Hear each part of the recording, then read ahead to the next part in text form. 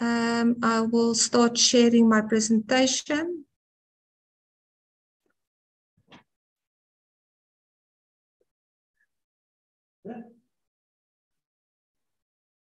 Okay, 1 second. Can you see my screen? Not Can yet. anybody? Not yet. Okay, let me just see. Maybe the. Okay, let me just see. Okay, can you see my screen at this stage? Yes.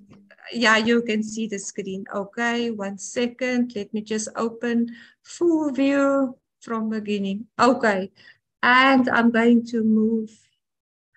I will still see you in some way. Okay. So thank you for joining this session, and thank you for this opportunity afforded to me to have a discussion in some lecture to your students today. This is a very interesting topic related to stress and robotics and how different factors in the world could influence not only students, but basically in any working environment, even in our personal life, that certain socio-demographic factors can influence us, how we handle stress in different ways. And if you look in the picture in front of you, I was just trying to demonstrate because students working with robotics have different experiences. Sometimes it's used in an educational manner, for example. Maybe they use, I've attended before in my life a session where they had a robot called by the name of Pepper that was actually teaching the students, or the students could be working in an environment similar to what you see currently on the screen, where they build robots actually and find new ways to improve robotics in the world. Just a little bit housekeeping before we start. If you have any questions, you are more than welcome to ask the questions. You can stop me and you can ask the question.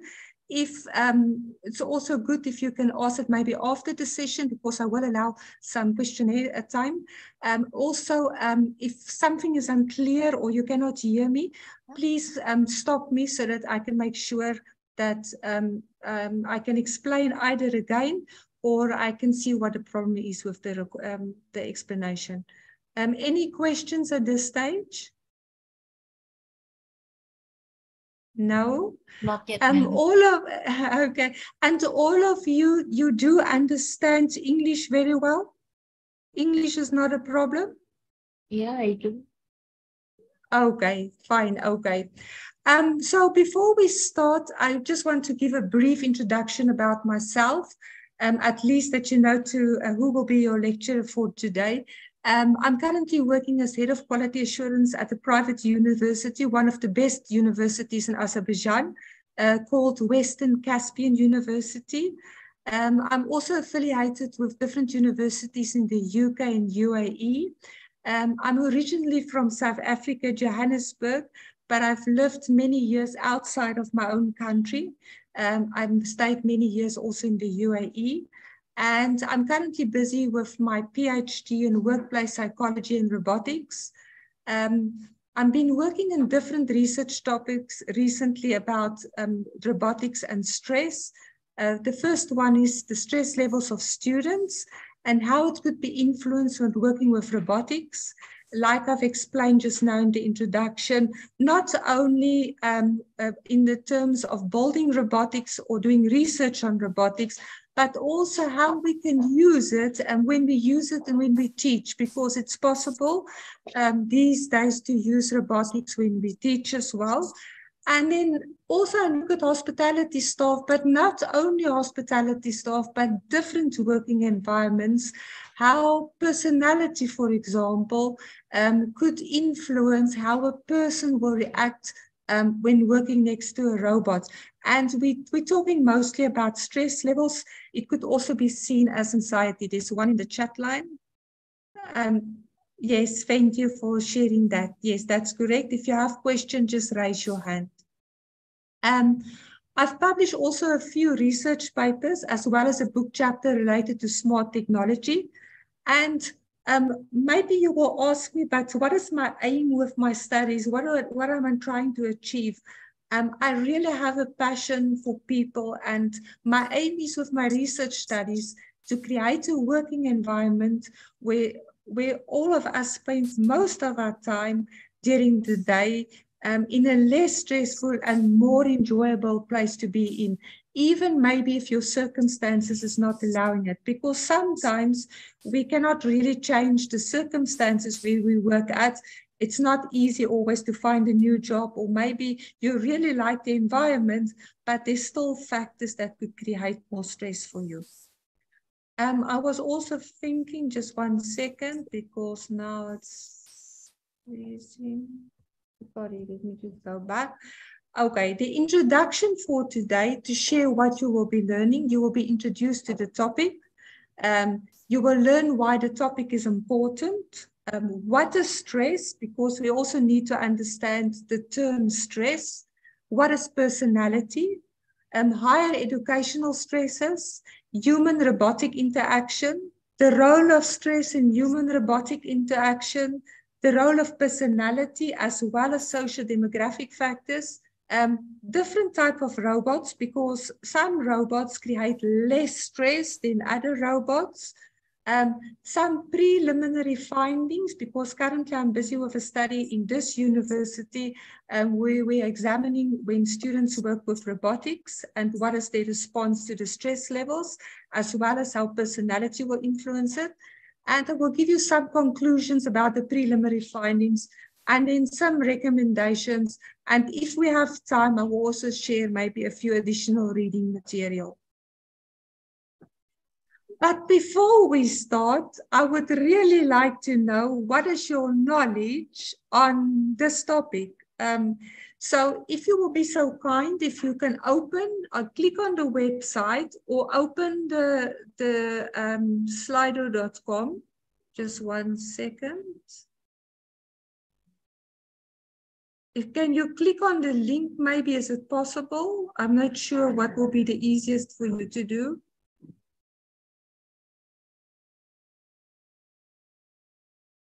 One second. Let me know once you're ready.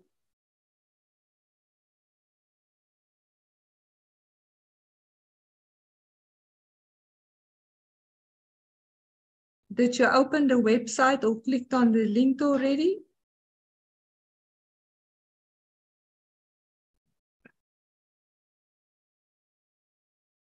Excuse me, ma'am. Hello? Did you open it? Yeah, Did you could click you on the please link? post it on the room chat, please, so we can... Okay, Yeah. sure, 1 second. Thank you. Okay, so let me paste the link, just 1 second. Let me do it like this.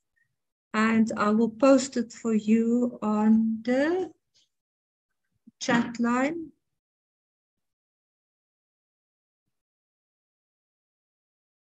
Okay, now you should be able to open it.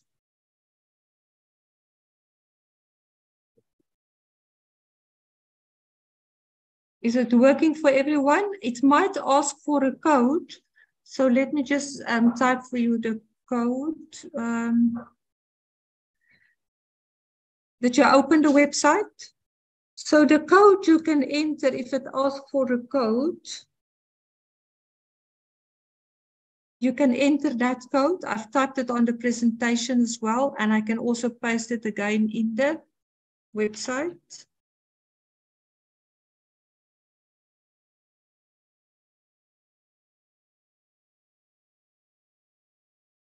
Just 1 second. Can somebody just tell me if you've managed to open it, please? Did you open it? Yeah. Is it working? Is it working for you? It's just working for joining us. Just for join. There Just is for no join. necessary, not necessary You for don't? input any Okay. code. So, okay, so Yeah. then we can start the quiz. Okay, sure. Okay, thank Okay. you very much. Yeah. 1 second. Okay, so you should be able now. Just 1 second.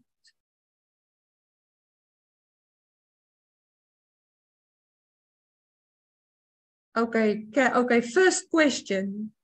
I can see that 3 of you have joined. So here with the first question, what is a cobot? You choose the best answer that you think what you could relate. What is a cobot? None of you has voted so far.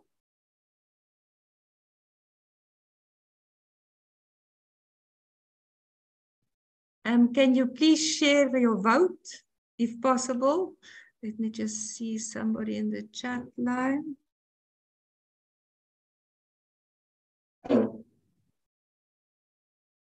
Okay, 1 person has voted.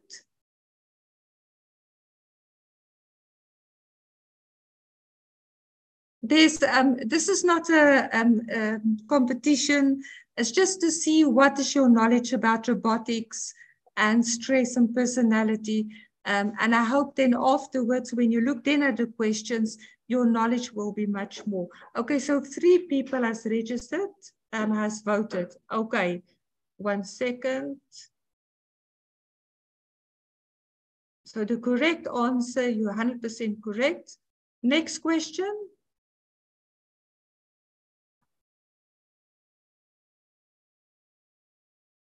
Okay.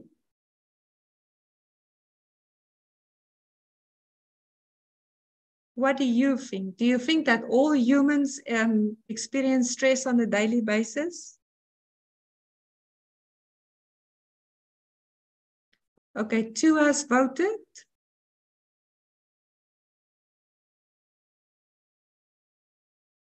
One more, there's 1 person at the, okay, thank you very much.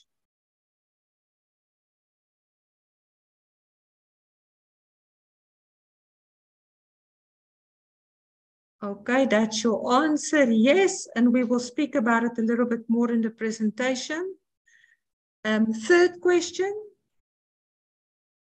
So cultural background is where you live, maybe how your family, your status related to that. Okay, 3 people has voted.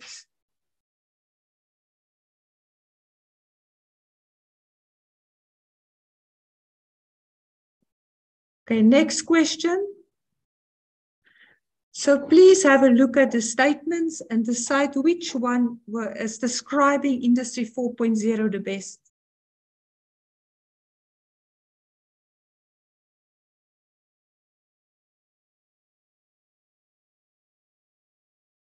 Okay, 1 person has voted. 2 person has voted.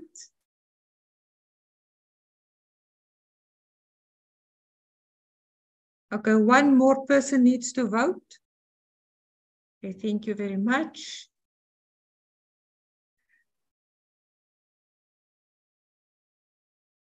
Okay, that's the correct answer. And I think this is question 5. This is the last question.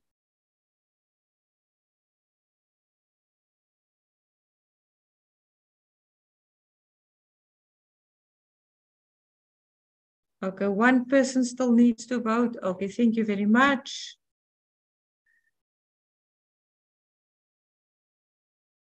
Okay, and then the poll, the results. Okay, there's your results. I hope you can see your results.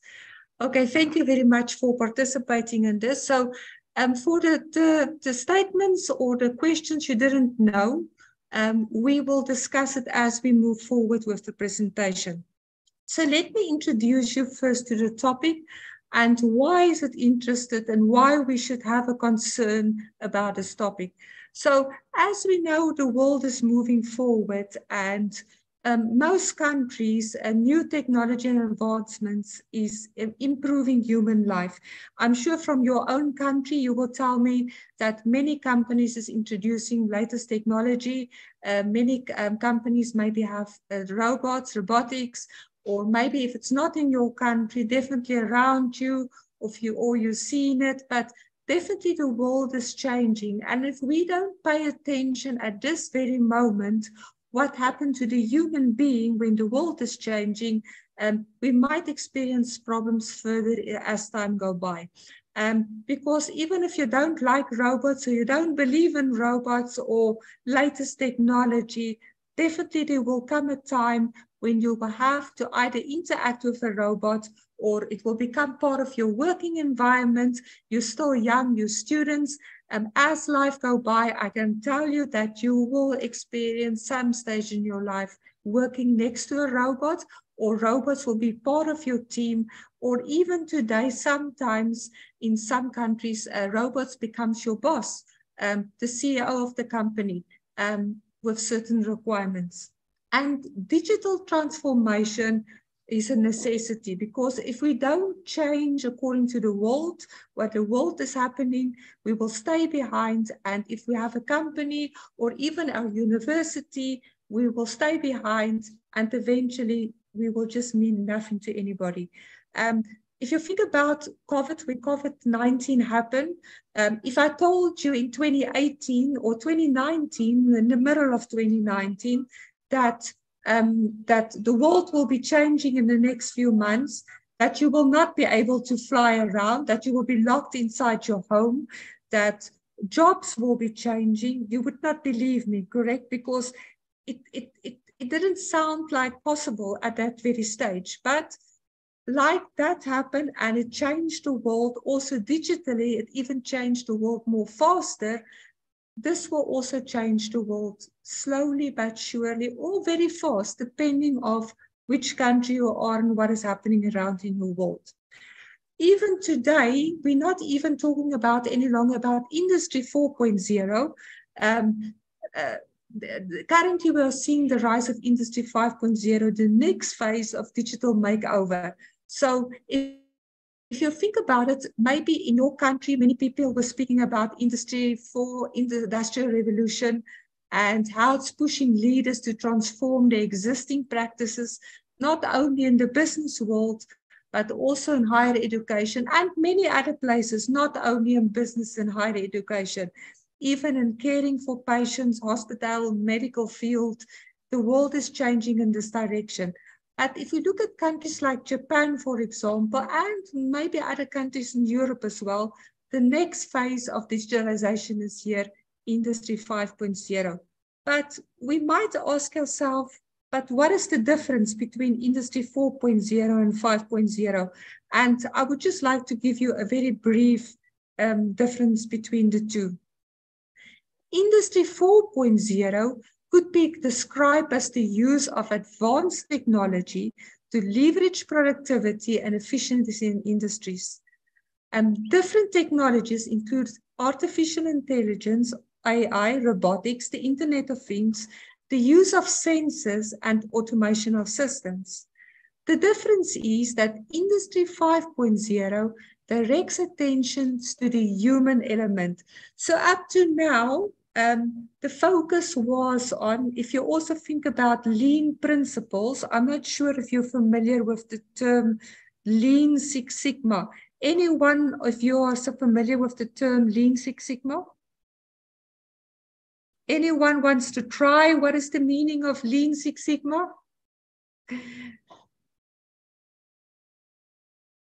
Please, maybe Sandra, I can see Sandra, I can see Rajesh, very Faiz. Do you know what is the term, the meaning of Lean Six Sigma?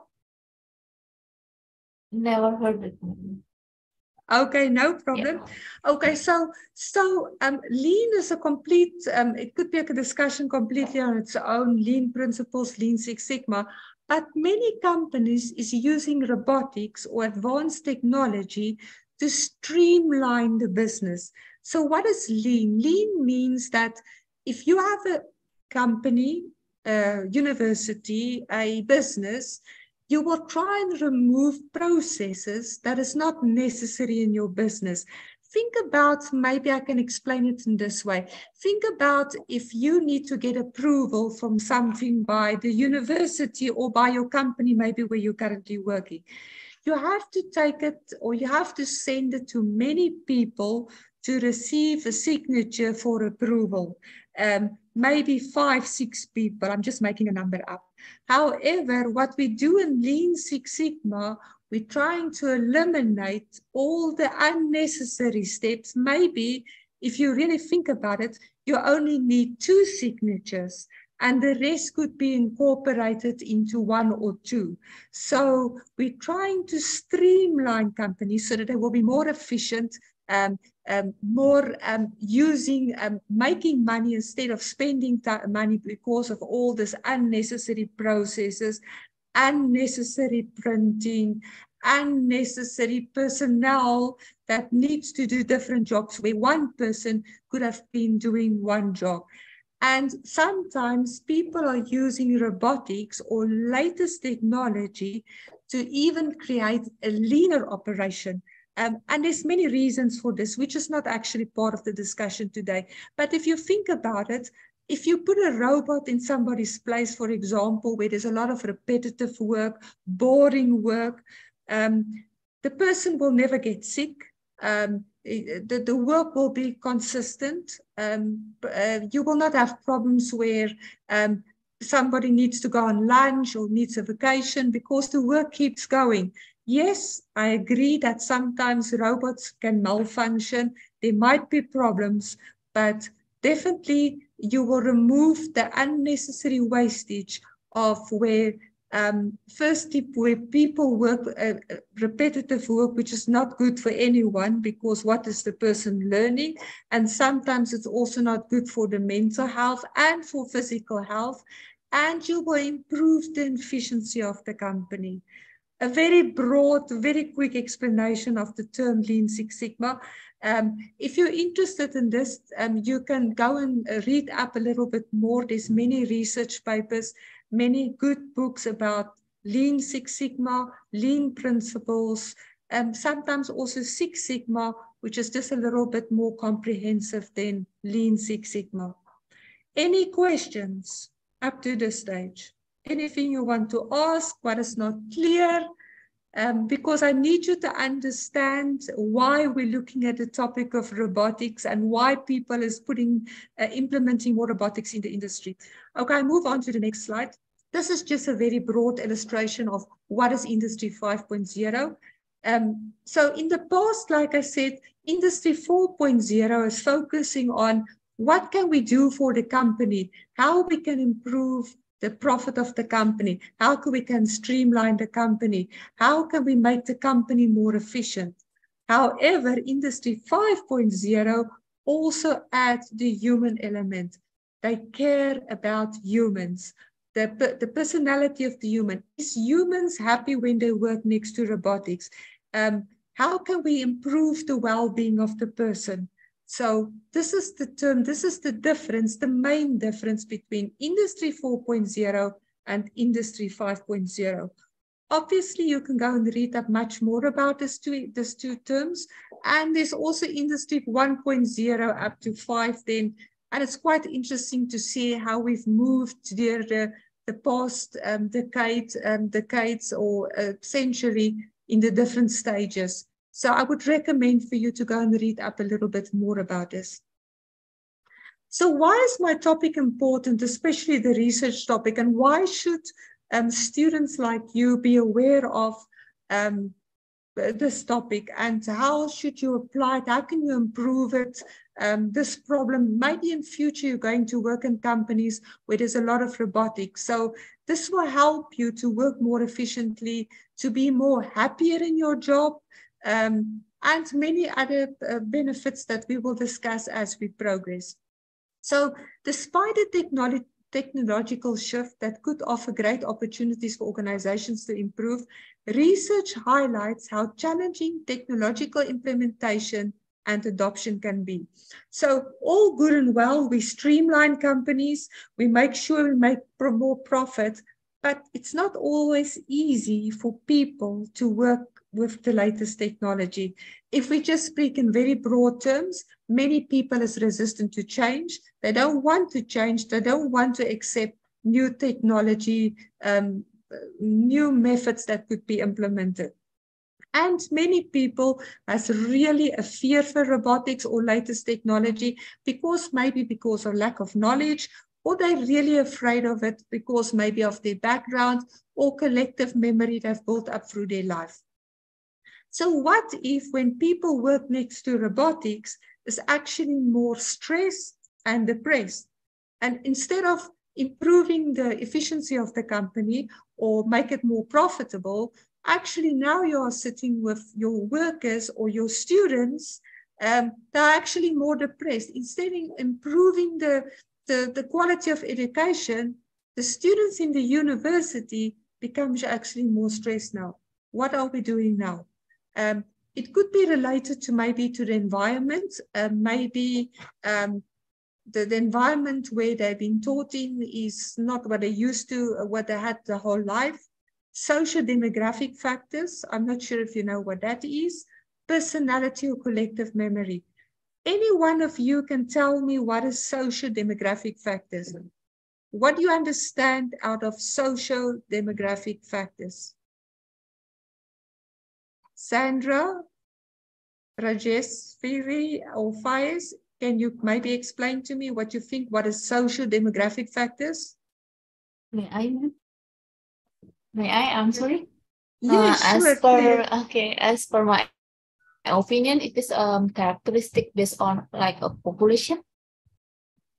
Okay. Characteristic of person based on their population. Maybe some Asians that could be different from a Europe people, yes. Something like that. Yeah. Yes. Yeah. And what else? Yes, culture. That's 100% correct. What else? Yes. It's correct. Yeah. I think just it might be their personality will be built based on the population. Maybe people who can live with a joint family or with a joint member, they really like to talk and become a community. But people who is like a self-individuality, they are more prefer to work like individual rather than with a work teamwork. Yeah, just it. I think like that. Yeah, okay. So what you said was correct. Thank you. Thank you for your contribution. Anyone else wants to contribute before I will give you a little bit more details? Anyone else wants to try? Fahez or Sandra? Sandra? No? Okay. So what you said was correct. I agree with you. However, it is also including simple things like your age, for example, gender, personality already discussed, your educational levels, that could be part of it. What else can be? Basically, what makes you different from the other person? We are the same, but we are different. So our age could be different, the gender could be different, personality, definitely, we're all different in personality. And all of that could contribute to stress factors, because not all of us handle stress the same. Let me give you an explanation. You are students in a university, and many times students are stressed out. It's part of life, because you have a lot of submission dates that you need to submit on time. There's exam stress. It's a new way of life now, because you went from school maybe to university, and you find that you are less stressed than your friend next to you. Your circumstances might be the same. You come from the same area, you stay in the same area, you grew up in the same area. Your parents is more or less the same. Your beliefs is the same. You're going to the same university, same faculty members, instructors, but you find your friend is more stressed than you. And many times this is related to personality, which we're going to discuss. So, or maybe because your friend is maybe a male and you are a female, although all the other circumstances stays the same, but maybe stress is more affected. Maybe, for example, males is more stressed than females, for example. In other cases, they say, no, females are more stressed than males. But this, then we need to find out what is the case in this type of research studies. Also, when you are stressed out, it also influences your health, obviously, because students that's more stressed have more stress. Maybe they have depression. If you have a lot of fear and anxiety, it can affect your health in some way. And if we are not paying today attention to what the effect of robotics on humans is, we are going to sit with a lot of problems in future. We should just not implement or use robotics if we don't know what we are facing and how we can help people so that the collaboration between the two will be 100% successful and not only related to the company, the university, or for the benefit of the company or the university. Any questions so far? Anything you want to add, contribute? No? Okay. So I thought before we look at what the preliminary results of this research study was, I would define a few terms for you so that you will have better understanding. If you also want to do it in your own university, I will tell you some techniques that you can apply to establish certain requirements and how you can find out to help students in these areas. So first, we will define the word stress. Like I had a question in the beginning, all of us use the word stress on a daily basis, but it means different things for different people.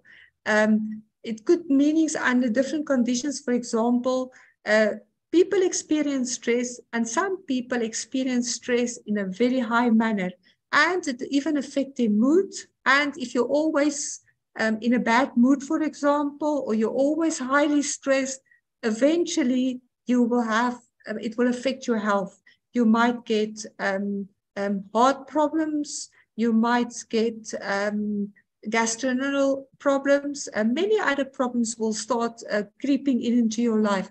And maybe you think, well, I don't have these problems today, but as you get older, you will find that many of these problems was actually generated because of a very stressful life that you led before. Stress concerns the individual's physical reaction caused by an overload of responsibilities.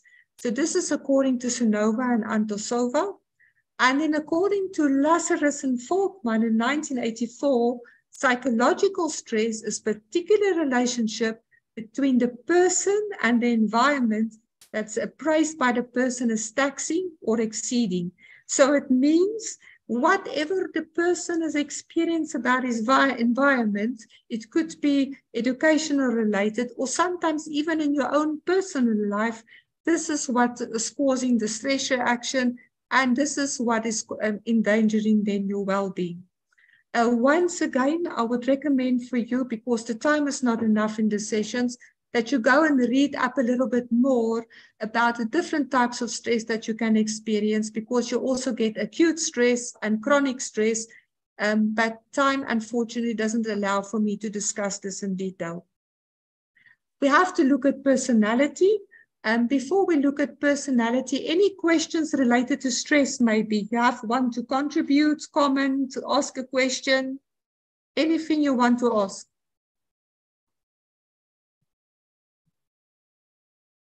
Yes, no? Okay, then I will move on.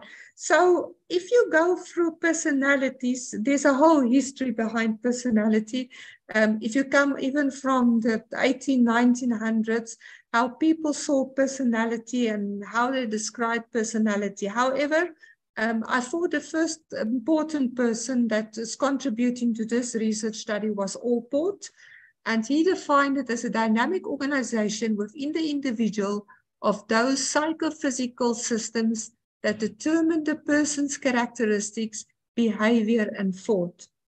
However, according to Weinberg and Gold in 1999, personality could be described as a blend of characteristics that makes a person unique. And according to the American Psychological Association, personality could be defined as the characteristics and behavior that comprise a person's unique adjustment to life, including major traits, interests, drives, values, self-concepts, abilities, and emotional patterns. So we are all different, like I said, and all of us is going to handle stress differently because of our personalities. There's just some brief description what we're really looking at. So what I like to use normally in personality assessments is the big five, or this also called the ocean evaluation. They look at personality traits, either neuroticism, extroversion, openness, agreeableness, and conscientiousness. And you can see more or less the type of personality. So a person that has very high neuroticism is normally depressed. I'm sure you have friends that you will tell me they're always semi-depressed. They're always, life is so bad, always a negative view. Their emotional liability is quite high, and they're shameful about everything. They don't have confidence, and they're fearful of everything. They're always stressed out about what will people think about them. They worry a lot, and they're very low in shamelessness. It's one of the characteristics. An extroversion person on the other side is normally somebody that likes excitement.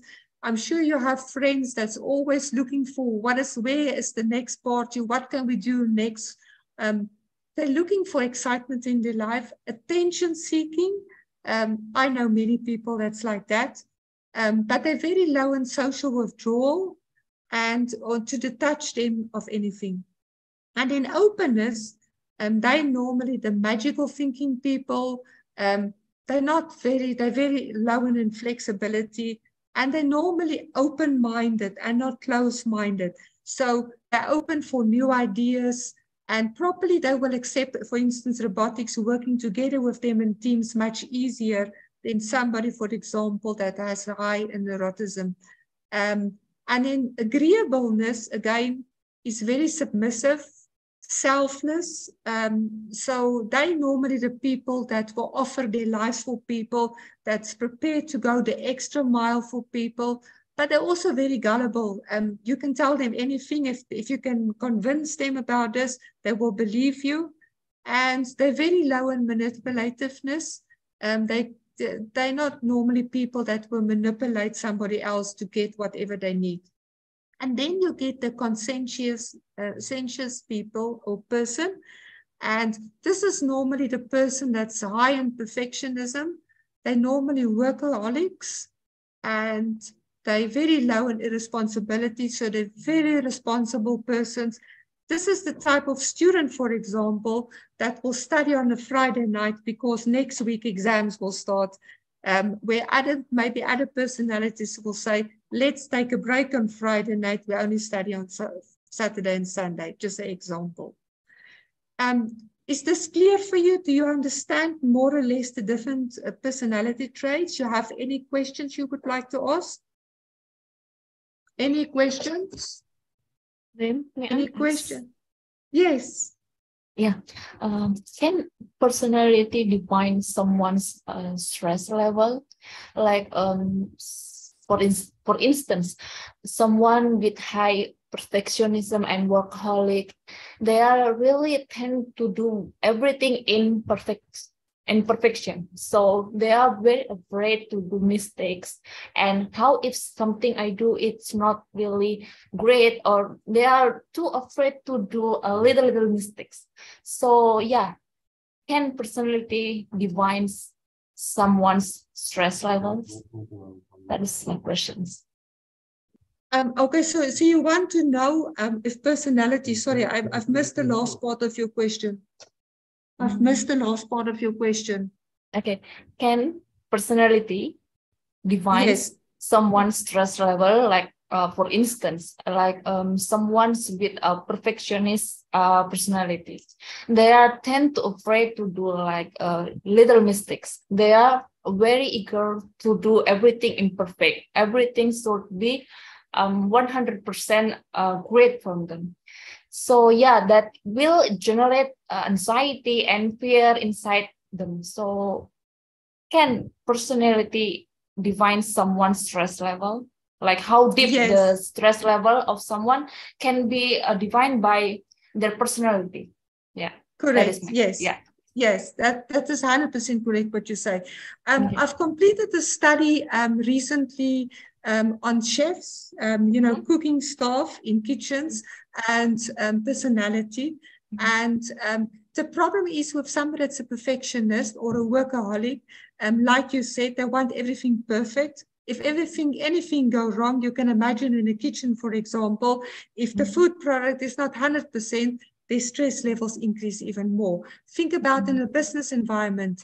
In a business environment, sometimes it can go really busy. A lot of things is happening. Even in university, students get all these deadlines from different teachers, different faculty, and because they are perfectionists, they want to do everything 100% correct. Their stress levels keep increasing even more. And they have fear that they will fail, which is also helped to increase. And if you're a workaholic, I'm not sure any of you are familiar with the term, but workaholics normally, sometimes I think I'm a workaholic, but workaholics normally, you give very little time for yourself. You spend all your time on doing your work perfect, and you're very cruel to yourself because you leave only a few minutes a day for yourself. Yeah, and we will regret it. If we spend time without no work, we will regret it. Yeah, I do a lot, but it is in study actually. In study, so study. So you would rather study than just to give your mind a break. I have some recommendations in the end that I will show you, but you're 100% correct. So up to now, there's also a lady I think in Poland, she was doing also some research on stress and personality and robotics in students. And definitely based on my preliminary findings, my previous research studies, her research studies, and there's a few more, that personality can determine the stress level of a person. We need to learn how to deal with it. There is ways to improve your personality, but the best way is to find ways to cope in some manner. And if we understand that this is creating stress for us, I think I always believe in the sense of, if you have knowledge about a problem, you can better handle the problem, because then you can start reading up, do research on your problem, and find your own ways how to cope with the stress that you created for yourself. Like for myself, because many times I will just keep working, I need to remind myself, you need to be kind to yourself. Give yourself a break. Spend a few minutes on yourself. It's not only about the working environment or the studying environment. Okay. I hope I've answered your question. Thank you, ma'am. Yeah. Okay, thank you. Okay, so what is possible stresses and higher education? So I'm going to read through a few of them, but I want you also to think, what will you see is stresses in higher education? So extensive academic course load, definitely, because it's all new for you. You come out of a school environment and suddenly you have all this academic course load. Every faculty is telling you, my subject is very important. A lot of work, you need to deal with it. Substantial studying, you need to study to pass. I know there's many ways that you can find to get a degree sometimes, but if you really want to know anything in life, you need to study, because you need to gain the knowledge to apply it one day in the business world. Time management is one problem. We never learned it maybe in school, because previously it was not part of subjects in school, or never ever anybody trained you how to manage your time. And suddenly you arrive in university and you have all these deadlines and responsibilities, and they want you to join student unions and be active in sports and be in debates, and you don't know how to manage your time, and suddenly it creates more stress in you. Financial concerns, if you're paying yourself for your studies or your parents is paying, it might be a worry in the background for you, because maybe you think, how should I ever repay the studies? Maybe you're working to try and repay your studies, which is also additional stress, because working and studying is not always easy. Maybe familial pressures, maybe your family home is not stable. Maybe you have problems at home. Maybe you're already married and you have also family responsibilities that you need to address. And then adapting to a new environment. When you come from school and you go to university, it's completely different because in your home, maybe you're protected. Your parents think for you, they protect you, they guide you all the time. And then suddenly students arrive at university completely on their own. And now you have to work it out for yourself. You need to think about life, how you're going to spend your money, how will I manage my day, what should I say no to, what should I accept. So I want to know from all of you, which stresses you can add. What is your stresses currently in the university? Maybe that I didn't mention here, or maybe you can just give me a little bit more details if it's mentioned here. So I will start with, let me just see the names, because now I can not see the names. Sorry, let me just go back to the previous slide. Go back. Okay, let's start with anyone, because I cannot see the names. Please, anyone. What is a high stressor in the university for you, or in your university life? Anyone wants to start, or just mention something? Yes.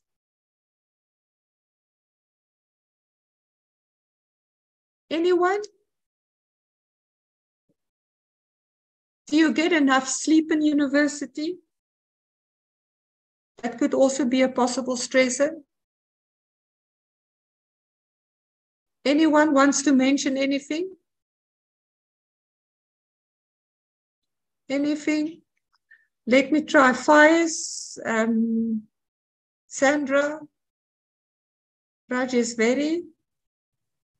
What do you think? What are stresses in higher education?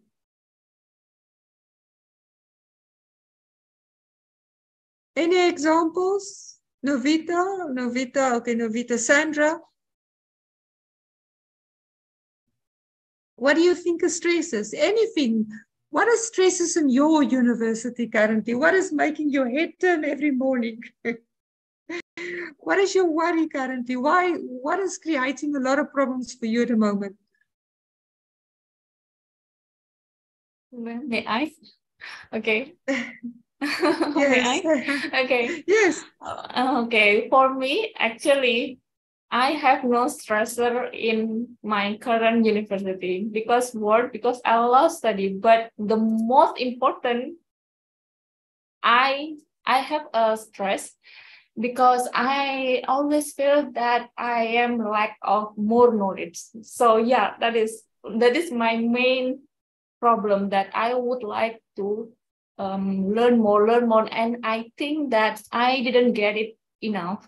So that makes me more stressed whenever I attend a class.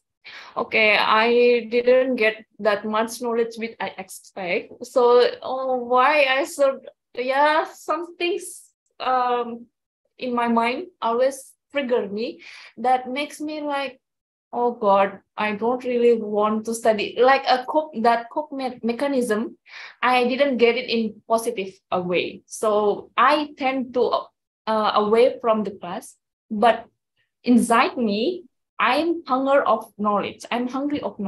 So yeah, because of that, my coping mechanism is not working in positive way. But my main stress, if I can mention, I didn't get much knowledge which I expect, and that is my main stress in college environment. Yeah, that is my okay. I can associate with that because I always believe, well, I learn enough. Is my life long enough to learn everything? Okay, which is not always bad. Okay, thank you, ma'am. Thank you for sharing. Okay, somebody else? Anybody else wants to share? Novita, maybe you can share with us what is your stresses. Yes, I cannot see your name. Setia Buddy. Yes, please share. What would you like to say? You may speak. Hello. You may speak. Yes, hello. Can you hear my voice? Yes, we can. Okay. Yes. Thank you, Ma'am Wonda, for sharing today. I just want to just give a suggestion about possible stressor. In my experience in the class, there are many students have problems in learning management system because Okay. sometimes we use technology using website, so we have many assignment and from learning management system, and sometimes we use asynchronous and synchronous. Yes. So we have many assignment. The possible stressor for student in higher education, I mean, mostly in my experience is about learning management system, because Okay. this is many possible stressor, maybe about website, maybe about system quality, maybe about information quality, something like that. Okay. There are many information quality they don't know, because uh, uh, uh, we can sometimes we give some procedure or something became announcement, something like that, but not all of teacher give them something like that, so Okay.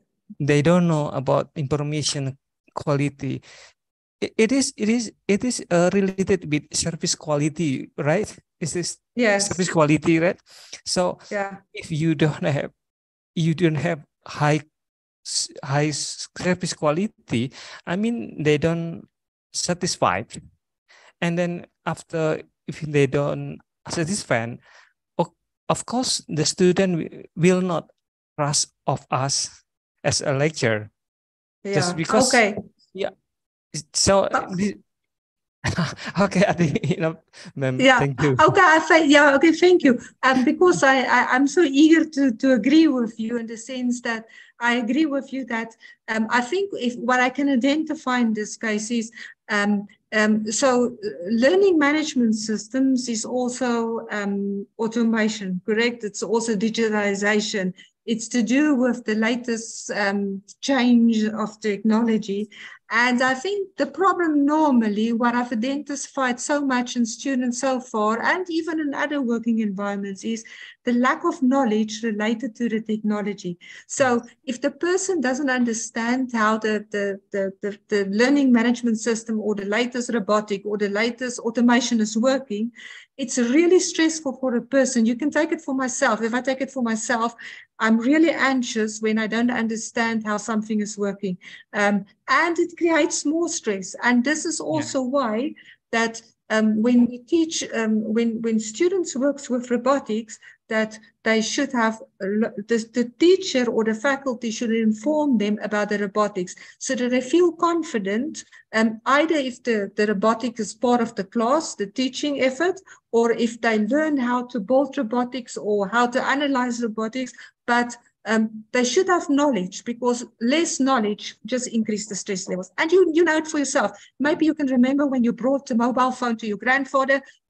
He's very stressful because he doesn't know how to work. He doesn't want the new technology because he doesn't understand the technology, which is perfectly normal, because even for us and for younger people like you, it's still very stressful if you don't understand how it's working. So I agree. It's a big stress contributor to that. Agreed. Thank you for your contribution. Okay, thank you, ma'am. Okay, thank you. Anybody else? Okay, so we'll move on then. So the next one, sorry, let me just find a way. Sometimes it's stuck on the one slide. Okay. So we also need to understand, so I went through the different terms, personality, stress, and the different robotics, but we need to understand what is human-robotic interaction. And some people will call it human-machine teaming. You also will hear it coin human-robotic collaboration. So the term many times is intertwined, and different researchers, different research studies, you will see they use the terms in different ways. However, let me explain to you. So human-robotic interaction is a field of study dedicated to understanding, designing, and evaluating robotic systems for the use by or with humans. Is when people look at what happened when people work, or students or workers, or even in caregiving, maybe in medical field or in old age homes, they use robotics for this purpose. And it depends how people react to robotics. What I can also say that we're going to see soon is that different type of robotics have different responses to people. But just for you to understand the term human-robotic interaction, it's the study of how people behave and their attitude towards robots, and if it's acceptable or not. I would once again for you recommend that you go and read up a little bit more. And there's very interesting reading material, also some research material, maybe even in your own language, it will help you to understand even the term a little bit better.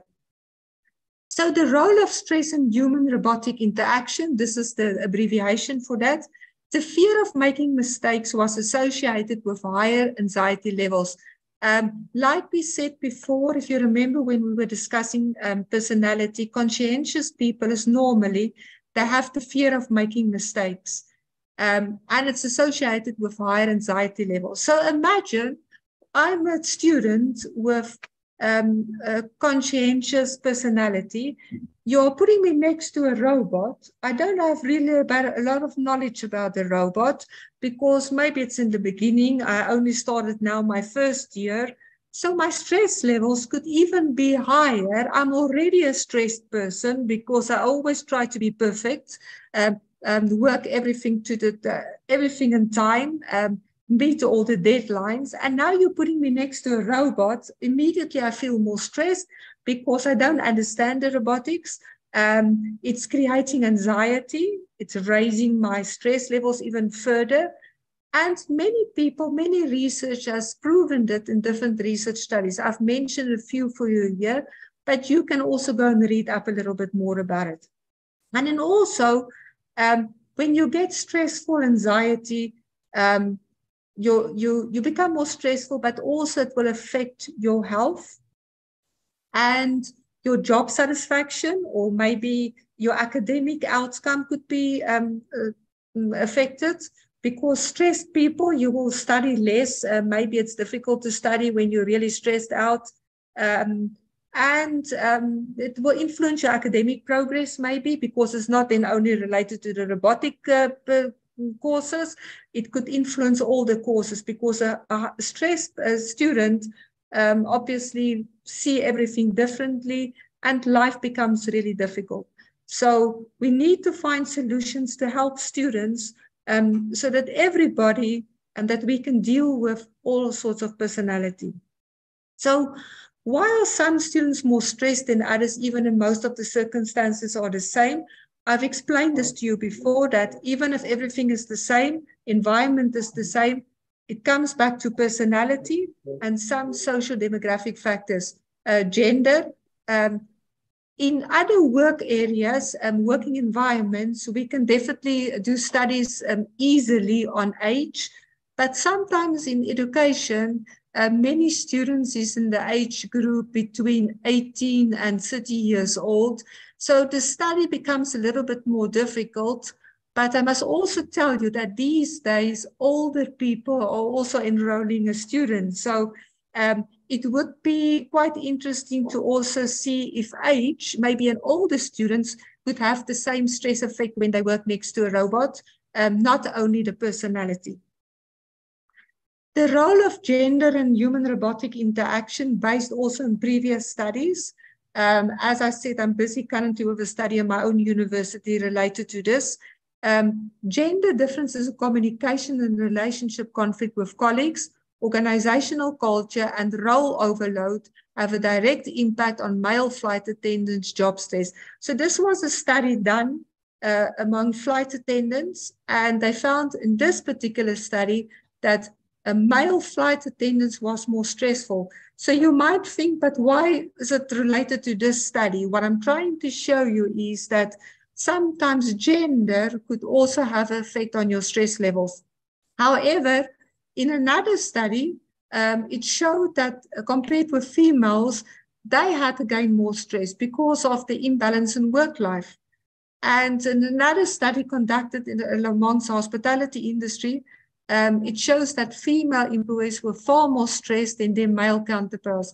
The highest contributors to the stress levels were role conflict, role ambiguity, and excessive workload.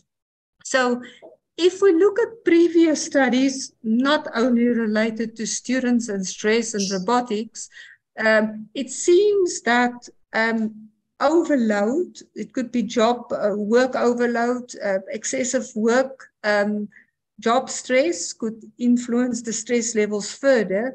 When we bring it back to students have a lot of work to do. You have to write a lot of papers, you have to follow the instructions from the teacher. They expect you to contribute in studies. They ask you to write essays, prepare presentations, and everybody believes that their subject is the most important. So that could also be related then to an overload in work. The workload could be high. Personality, like we've discussed, just an interesting study that on employees, not related to students really. In Canada showed that 3 of the 5 personality traits, I've shown you the big 5 before, was significant correlation with stress. Extroversion, conscientiousness showed negative relationship with stress, whereas neuroticism was positively associated with stress. And similar findings were conducted at the University of Malaysia, but this was related to the academic administrators, not so much the students. And it shows that there's a significant relationship between personalities with work-related stress. And according to Lazarus and Falkman, which is very popular for his stress theory, certain personality types, for example, neuroticism, and those with a tendency to depression are likely to react intensely to stress. And according to Ledger et al., people high in neuroticism tend to view everyday stresses as more threatening than people low in neuroticism. So we were looking at the stresses in education. So imagine I have a high neuroticism. So even for me, the problems will look even bigger. The deadlines will seem even tighter. The way how the teacher is teaching will be, maybe I would understand less. All of that will seem even bigger the problem, and that will create a lot of stress in me. And imagine you put me next to a robot now, and you expect me to learn or to work or to be taught by a robot like I've seen before. And also, not only personality, social demographic factors, working environment, university environment could lead to stress. They've also proven before by research studies that types of robots could also increase your stress levels. The different type of robots that you get, I'm sure some of you are already familiar with them, is autonomous mobile robots. Autonomous mobile need limited human interaction, just to give you the description for that. Hybrids or sometimes hybrids, because hybrid plus robots. And also many times, like some of these robots is used in ghost kitchens. Collaborative robots is also types of robots with human, either as an assistant, task, or process as a guide. I have some pictures for you because I believe that pictures will describe the robots much better than just reading from the screen. So these days, humanoid robots, like you see on the top right, I've seen recently, in the last week, a video where they were building robots exactly like the person. They were even mimicking the facial expressions, how the person is responding to answers, and everything was exactly the same. And this is some picture of a robot that I actually saw a year or two back in UAE. And when the robot speaks, it seems like if it's the person speaking. And then also recently, They've built this one, and this is a little bit older, created Jaja. Maybe in your country you have similar robots like this, but so that you can understand what is the meaning of humanoid robots. So they normally very similar to humans, and they try to build in as much characteristics of humans into these robots. So university students could be part of these projects. So you can imagine if they work with this humanoid robots, it has a different stress level than, for example, building cage robots, which is more related to the past, where robots was not safe to work next to a human, and they used to put them in cages. However, some industrial robots are still put in cages, but there will be a difference in stress between cage robots and building humanoid robots, for example. Collaborative robots, on the left, you can see it's robots these days is very popular in many industries. It can work right next to a human. You can teach actually the collaborative robot to do certain tasks. And once you train the robot, it will follow your steps. And then also Pepper. I'm sure many of you are familiar with Pepper. Many countries is using this for different options to meet people when they enter the door. I've actually attended a lesson of Pepper in 2020 at the expo in the UAE, where Pepper was actually giving a lesson to robotic experts about robotics.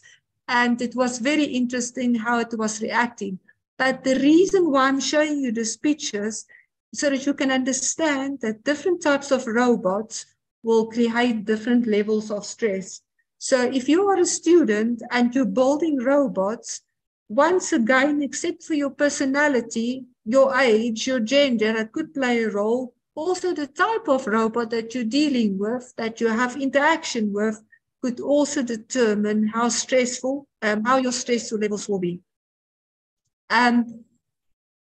There's some research studies that you can read up. It says previously related to type of robots, standalone industrial robots confined in production cells, indicated that the appearance and motion of the robot can contribute to stress levels of the operator.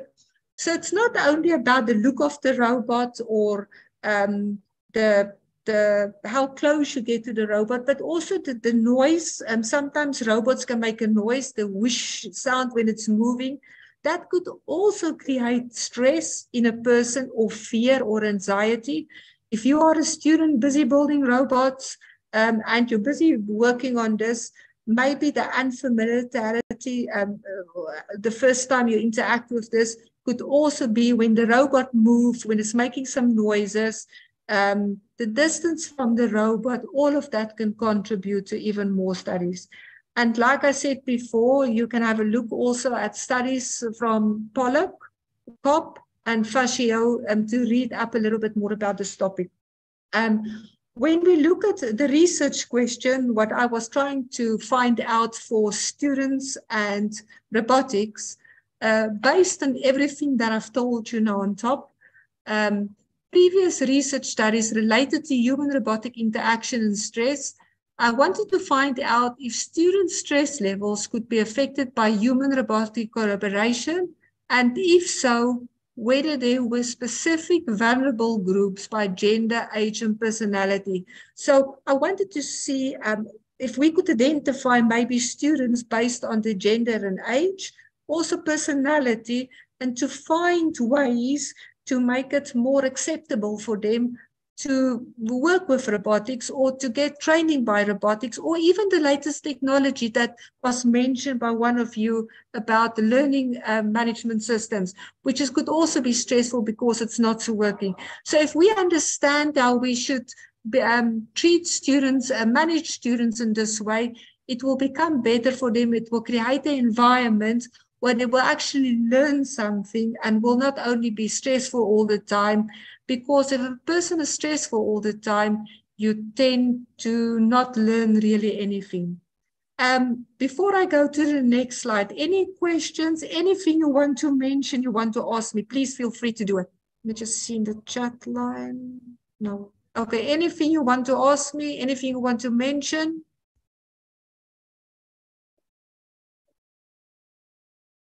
Yes. Anyone wants to? Okay, yes, Sam, please go ahead. Yes. Hello. Hello. Okay.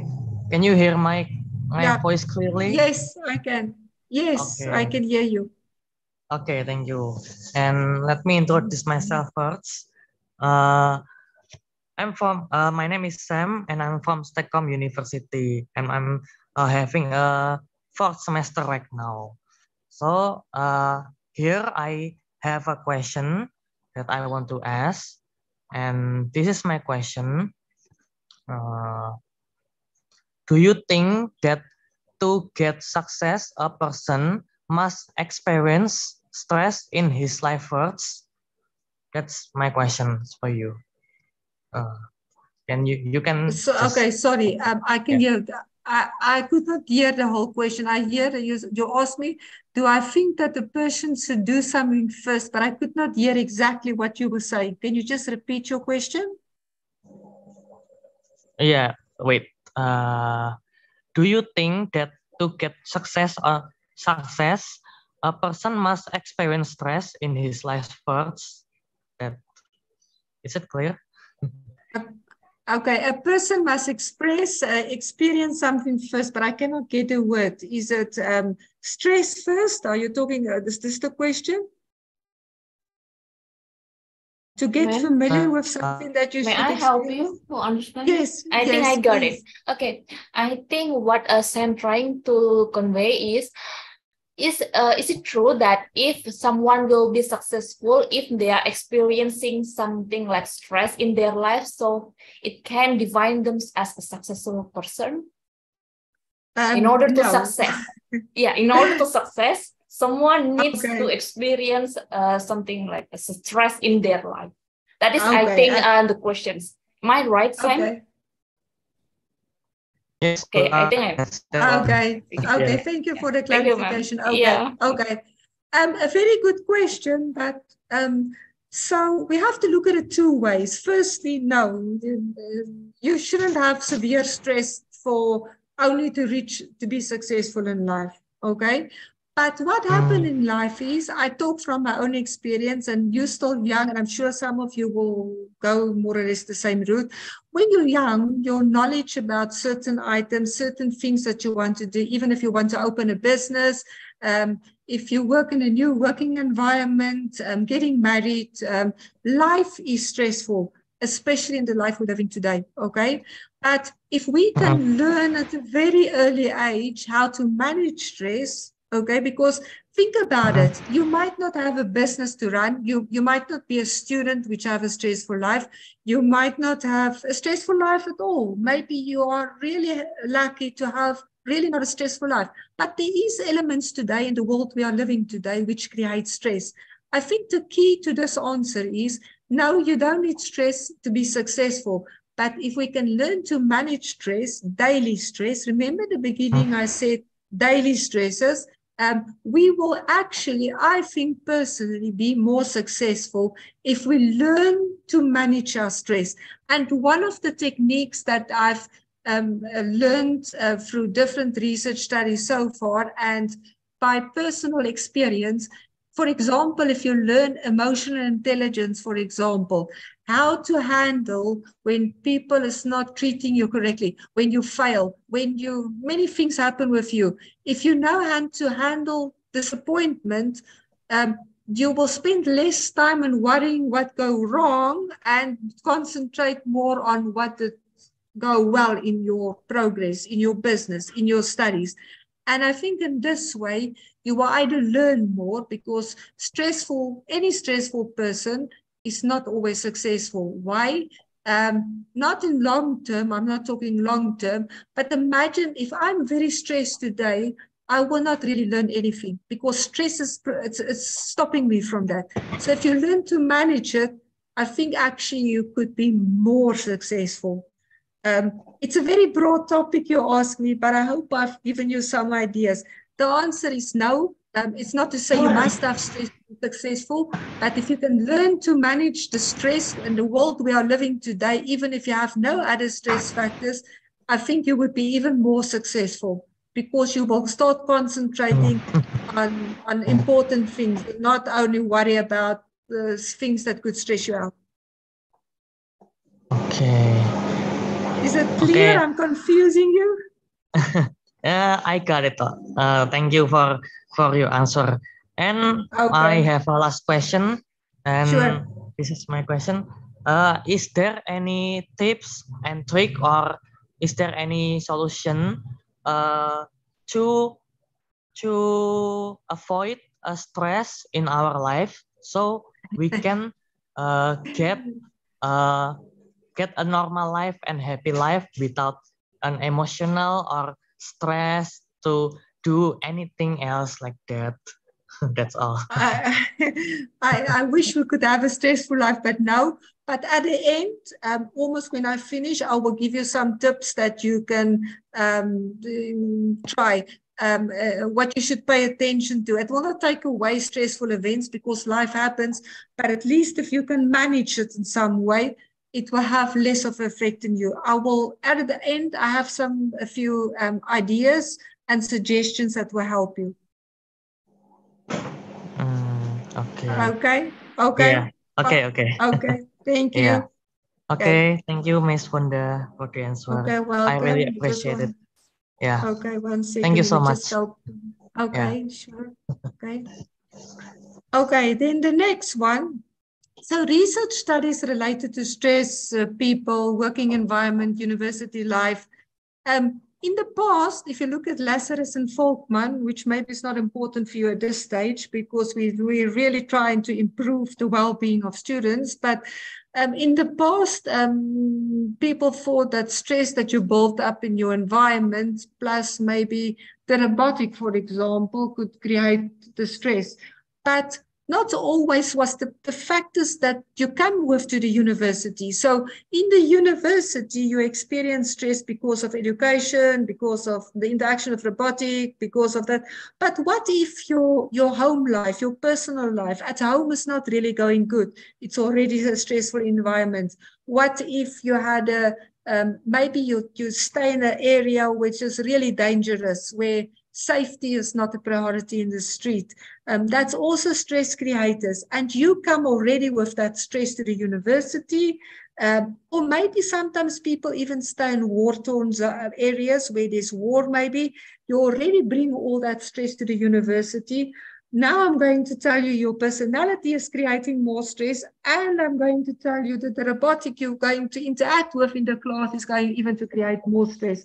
So according to Fouhad, he believes that it's a tri-transactional theory of stress, meaning that it's stress generated when the student encounters a stimulus like a robot, not only on the stress intensity generated by the robot, but always also in the previous state of stress due to lack of time management, for example, and what you bring from outside. Maybe you have a collective memory. You had a lot of bad things happening in your life. Generally, you are a stressed person because your life was not always good. But according to this person, Fuad, he believes that stress is created by all three of these elements, and that we should not only pay attention to one thing, but also pay attention to other things. Maybe some of them you cannot change. You cannot change your childhood. You cannot change maybe your family life. It's not possible. But if we are aware of this, we can find ways to cope with it and to move forward in a way. Knowledge is good. If we understand ourselves and know why we're stressful, we can make plans to eliminate, to reduce stress. Yes, I can see Rajeshweti, you want to say something. Anything you want to mention? No? Okay. Okay. So from the current study I'm busy looking at, preliminary findings, because the study is still running and I've collected more data last week. It seems that, yes, Sam, please feel free to ask questions. Yes, Sam? You want to ask questions, Sam? Okay. So not only is the interaction with the robot creating stress, but it seems like the longer the students get used to the robot, the more they work in the environment of the robot, building the robot or getting taught by the robot, it seems like the stress levels of the student is reduced. Also, previous research studies have indicated that conscientious and neuroticism are positive predictors of stress, like we've discussed, that the more perfect you want to be, the more workaholic you are, the more stressed you will be. Extraversion is a negative predictor, but since neuroticism is related to negative emotionality, it often causes persons to experience negative emotions, which tend to linger for a long time. If you fall in this category of personality, you will probably find that life is always, if you know the term of half full or half empty the glass, you're probably in the area of always half empty, because you see life through a different way. You look differently at life. Life, you see negative maybe. You can see what's happening in life, and you're not always positive about it. Such students evaluate the situation as loss of threat and do not appreciate their own resources for coping with stress. Many times these type of students, workers, not only students, they don't really believe that there's anything that could help them for stress. And they believe that this is the only way, this is how they've been born, this is how they've been made, and they only follow this. I just want to see in the chat line is... No problem. Okay. Also, coping may result from getting more. So one of the techniques that is not really a technique, but the more you interact with the robot, the more your knowledge is improving. The same with the learning management system. The more you learn about it, the more you get confidence about it, the less stress you will have. Because once you're confident, it will not have the same impact on your stress levels that in the beginning when you started off with this. The same when you learn about robotics or when a robot is teaching you. Maybe in the first few lessons, it will be really stressful for you. You will have very high stress levels. But as time goes by, you get used to the robot. You learn more about how the robot is built, how you to put it together, and your stress levels will be reduced. Also, it seems that student females are less stressed when working with robotics, but unfortunately my sample size is not big enough to definitely agree that this is the case. I'm planning to do a little bit more studies on that and to see if it's working. And then age, which in many cases in robotic relationships could play a role in the stress levels. Previously I found out that older males is more stressed than younger males when working in collaboration with robots. But in this case study, because it's students, and like I mentioned in the beginning, students is normally between the age of 18 and 30. And in specific in this university, I could not do a proper study to find out if age would also contribute to the stress levels. The next one, sorry, sometimes it gets stuck. Just 1 second. Okay. So what can we as teaching staff do to assist students, and maybe Sam also to answer your question? Firstly, if you are a teacher, a faculty, I would really highly recommend that in the beginning of the year, you should try and determine what is the personality types of your students. It's not difficult to do it. You can use online questionnaires like the BFI 44, BFI 20, and you can ask your students to complete it, and you can determine mostly, definitely, which is the different personality types of students.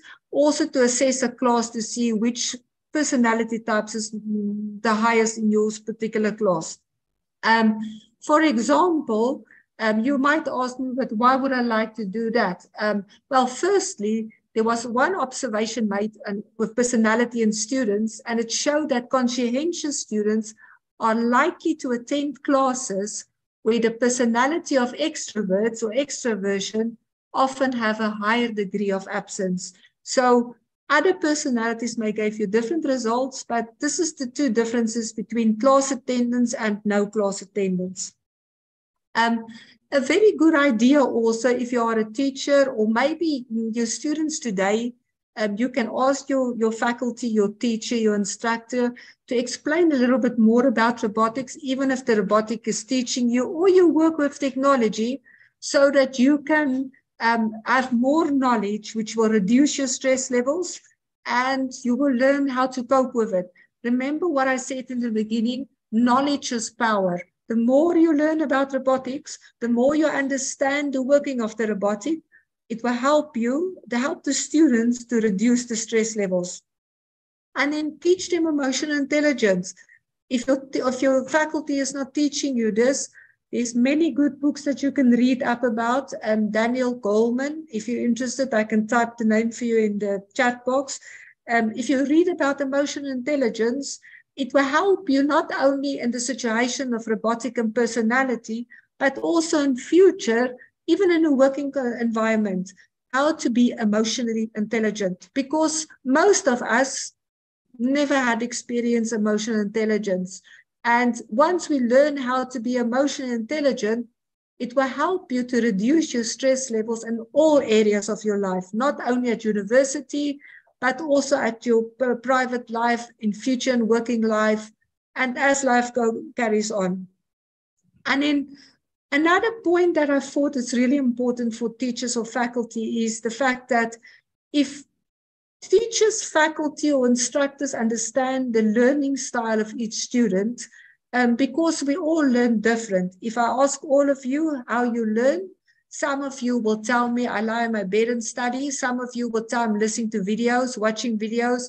Some of you will tell I'm building things to figure out the concepts and what I'm learning. If teachers and faculty could understand the learning styles of students, they could improve the learning ability of the student and ultimately the academic success. And learning styles is associated also with stress levels. So if the teacher is teaching the wrong way, the learning style is not correct to the student will become more stressful. Once again, you place him next to a robot, or you let the robot teach the student, and the stress levels becomes even higher. So it's a very good practice for anybody that's teaching, and maybe you students now, you can ask your student, can we analyze our learning styles?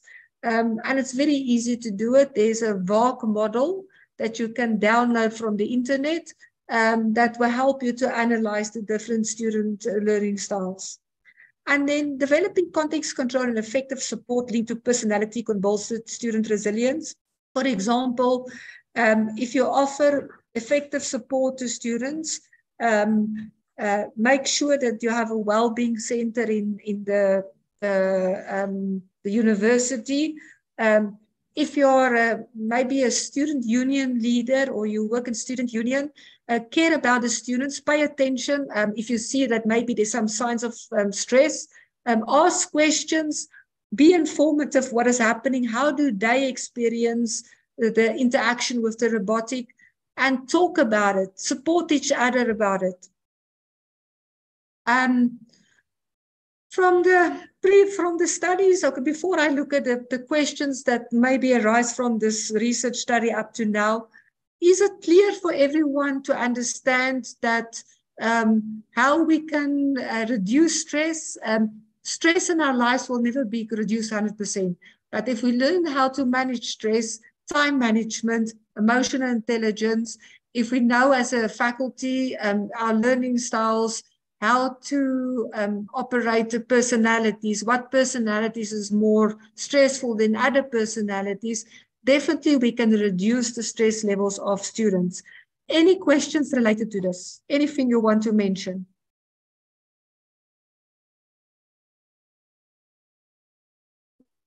Anything you want to mention? Any comments? Sam, was it clear for you maybe the ideas? How you can reduce stress? Anything you want to mention? Yes? Anything you want to mention, say?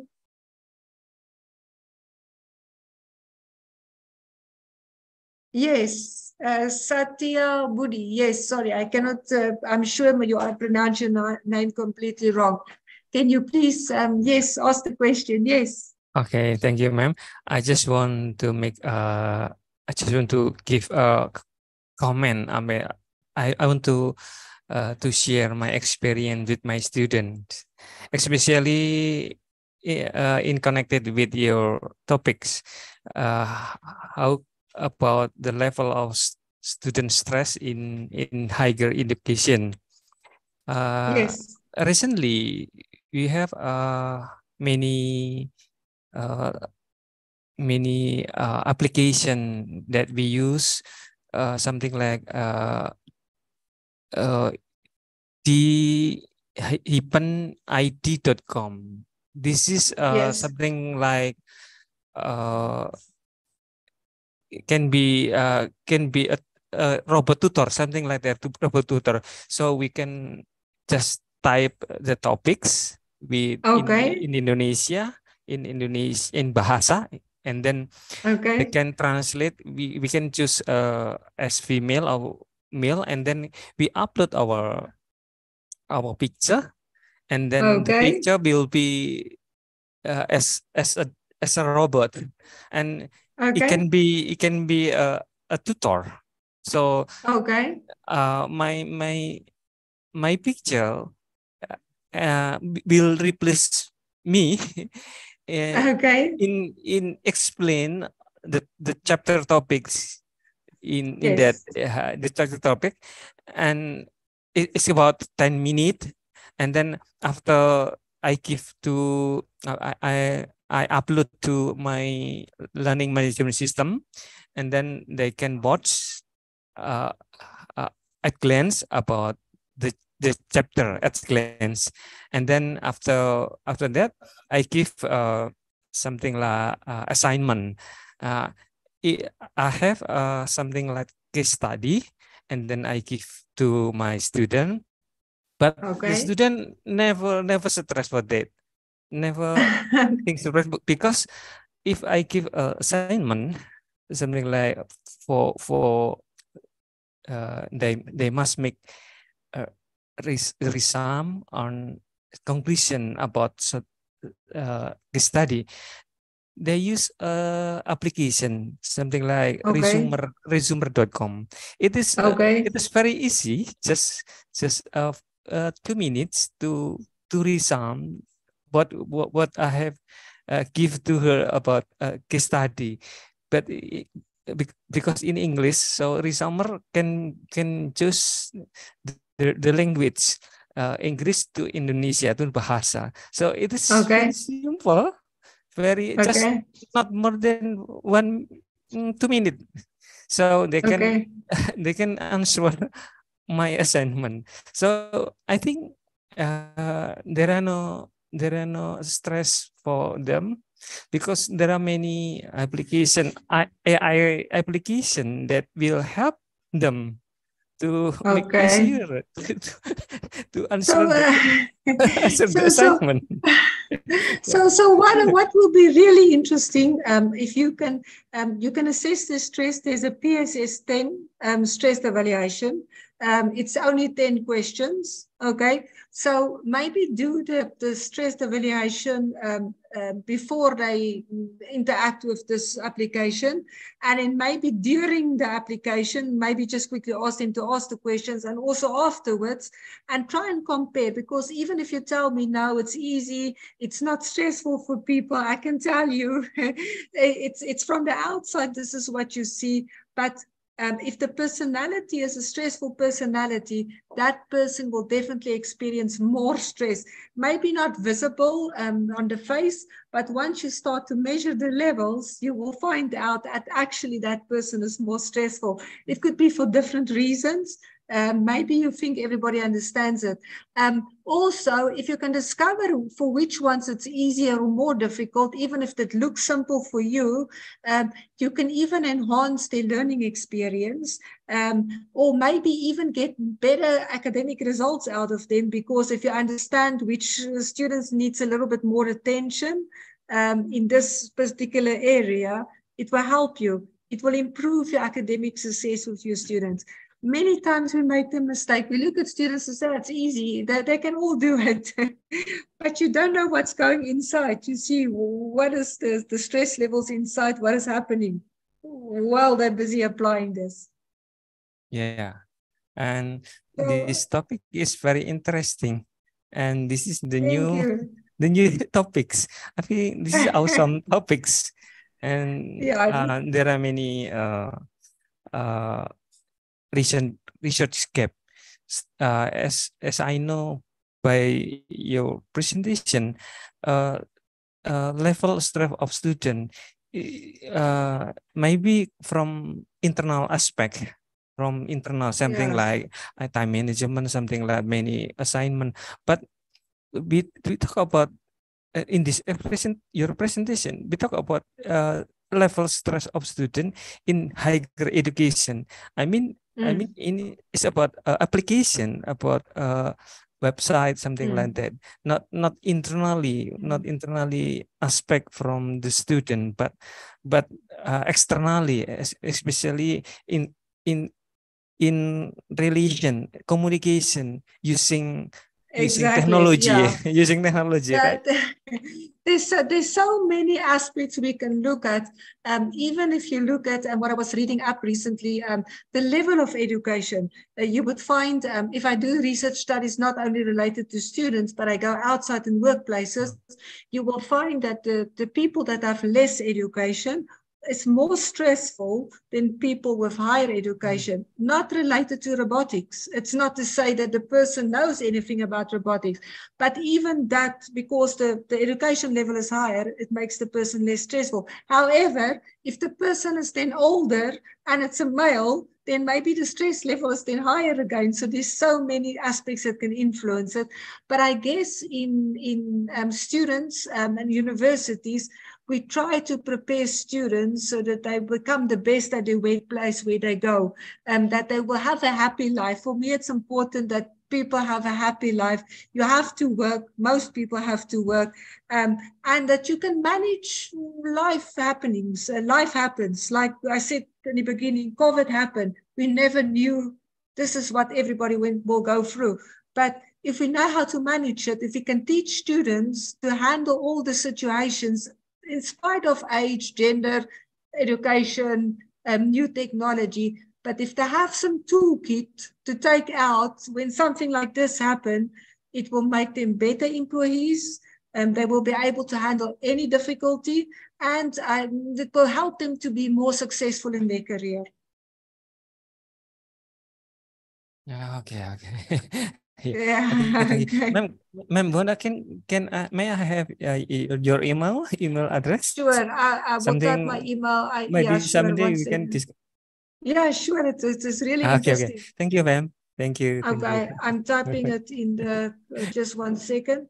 Anybody else has questions or want to mention something, because it's very interesting what you mentioned. Okay, there's my email ID. I hope you can see it all. I've typed it in the chat line. Let me just see. Okay, one. So looking at conclusions, please, you are welcome to mention or anything that, but it seems that human-robotic interaction in general will increase stress levels of students. And like I said, it's not only related to robotics. It could be like automation, a new learning management system that was mentioned in the beginning by someone. But new technology could increase the stress levels of students. Obviously, robots, if they become more humanoid, suddenly it's this person that you know start talking to you, but it's not this person. Obviously, your stress levels will become more higher. If we think about uncanny valley theory by Professor Mori in the 70s, where he was saying that people have a certain area where they will become more stressful, and once they get used to it, the stress levels will go down.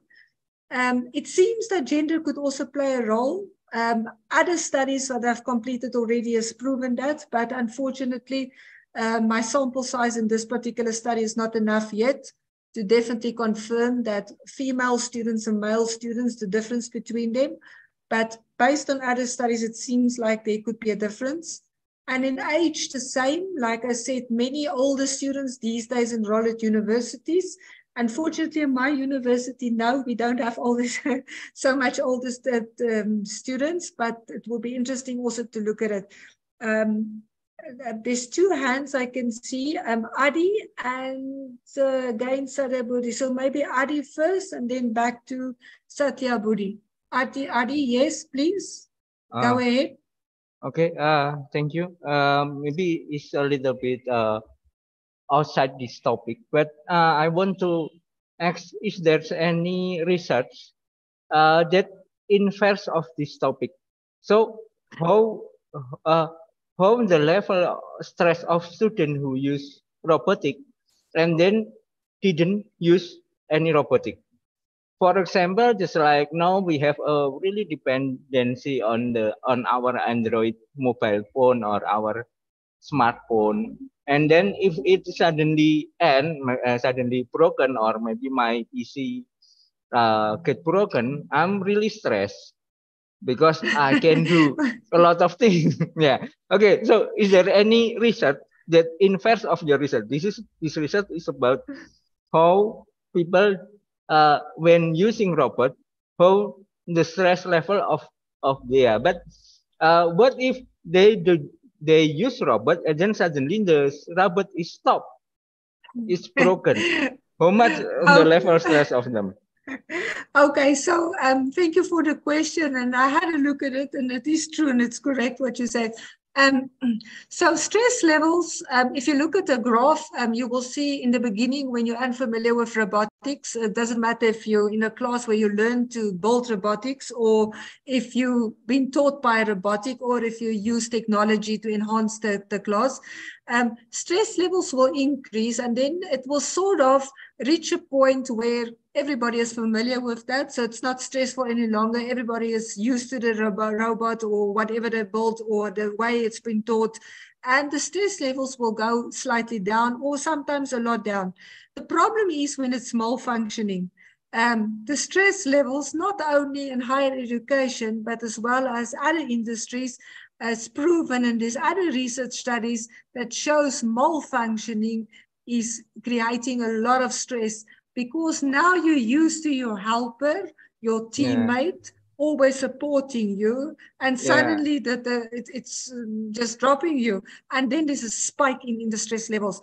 So what I would like to do, because this is a current research study I'm busy with, I would like to see in future if the robot is malfunctioning, or if it's not working or supposed to do what it's supposed to do, what will be then the stress levels of the students. But definitely, I think you will find it's increasing, because based on my other studies that I've completed so far.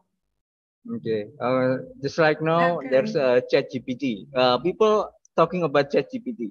So what is in the future, all students always using ChatGPT to search for the answer. And then suddenly ChatGPT done, the server is done, and everybody gets stupid. So using this topic, because now people are really depend on the technology, especially I for their brain. And then what if it malfunction or and how about their brain, and is it they smart enough just like the older one, or they are getting stupid?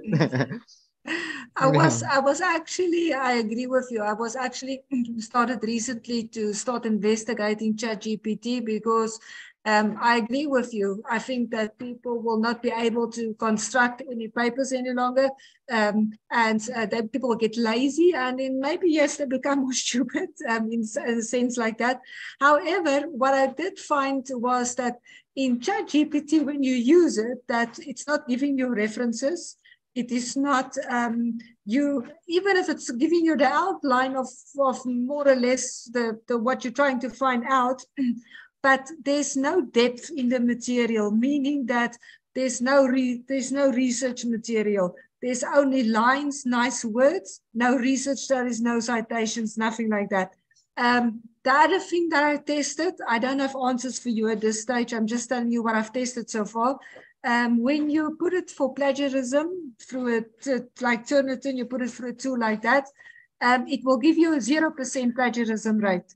And if you think about it, in general, nobody can ever have a 0% plagiarism rate. If you write a paper yourself, there's always something, maybe 1, 2, 7, 5, a small percentage, but it's not possible to write 100% plagiarism paper. Maybe if you really concentrate and your focus is that, I wouldn't say not completely, not possible, but highly unlikely that any student without using ChatGPT will use it. You'll get the results of 0. So I'm also thinking of looking at that because I think it could be a problem for universities in future. I actually thought about previous submissions from students where I had a problem. They were never citing to the paper. And when I thought about it, I thought they were using ChatGPT. So the English level was fine, very good, but there's no depth. There's no research studies. So, so I think it's a topic we need really to investigate further because like you said, if we don't utilize it in the correct way to help universities, it's going to make people even more stupider. I'm sorry, but this is the reality where we are moving to. Okay. Okay, thank you. Thank you for the answer. Use for that. Yeah, sure. Okay. Okay. Okay, fine. Okay. Yes, and then there's also Sandra. Yes. Yes, Sandra. You want to mention anything, Sandra? Anything you want to mention? And we have still a few minutes for questionnaires, about 10 minutes. So anything you want to mention? No? No questions? I've dropped my email ID in the chat line. You're welcome to communicate with him. This is an ongoing study, and I can always share findings as I progress with my studies. Because it's really interesting to share and get also your opinion from that side. It's really beneficial for all universities if we communicate between each other.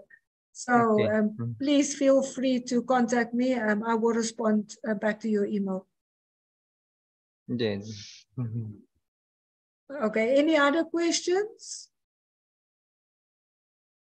From our audience, I think it's no. Okay, fine. Okay, and thank you, Novita, for the time and this opportunity. And I hope that the students have learned something, and I hope that we can actually collaborate in further studies, maybe discussions, how we can move this topic forward, because like we discussed, there's many ways that we can look at this topic. Thank you for Mr. Wonda. Yeah, before we close this event, may we take a picture for documentation? Yes, sure. Okay. Yes. Yeah. For everyone. I will stop. Yeah, I will stop sharing. Please open your camera. We will take a picture. Ya, bagi para peserta bisa dinyalakan terlebih dahulu untuk kameranya. Okay, I will take 1, 2, and 3. Okay, once again. 1, 2, 3, smile. Okay, thank you. Finally, we come to the end of visiting lecture today. We would like to say thanks for Miss Wonda Grobbelaar. Is it correct? Yes, that's correct. Yes. For the wonderful information and presentation. Thank you for sharing your knowledge. We hope this information will be beneficial for our audience. And I hope we can meet again at another event in the future. Also, I would like to thank for participants for attending this class today. At least we hope to have more collaboration in the future with the Western Caspian University. The visiting lecture for today and here. We hope to see you soon. Thank you and have a nice day for Miss Wonda. Okay, bye all. Nice meeting all of you. Okay, thank you. Bye.